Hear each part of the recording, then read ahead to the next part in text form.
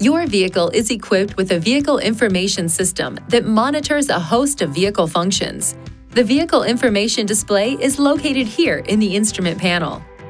The vehicle information display can be changed using the button with the square icon, the up-down arrows, and the OK button. Push this switch to navigate through items.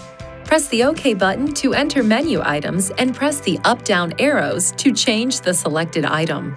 Press the button with the square icon to go back to the previous menu. Some menus may vary based on the equipment installed on your vehicle. The Settings mode allows you to change the information displayed in the vehicle information display. Press the button with the square icon on it until Settings is displayed.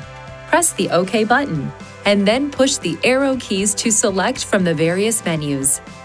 To choose which items you want displayed on the main menu, select Settings, Customize Display, then Main Menu Selection. Use the arrow keys to highlight an item and press the OK button to change a menu item. To reset the average fuel consumption, select this icon, then press and hold this switch for more than 1 second. The average speed will be reset at the same time. Just below the vehicle information display, you'll find the odometer and twin trip odometer, which are displayed when the ignition switch is in the on position. The odometer records the total distance the vehicle has been driven, while the twin trip odometer records the distance of 2 individual trips. You'll see the trip reset switch on the instrument panel.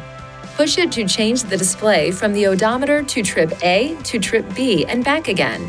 Push and hold the switch for more than 1 second to reset the selected odometer.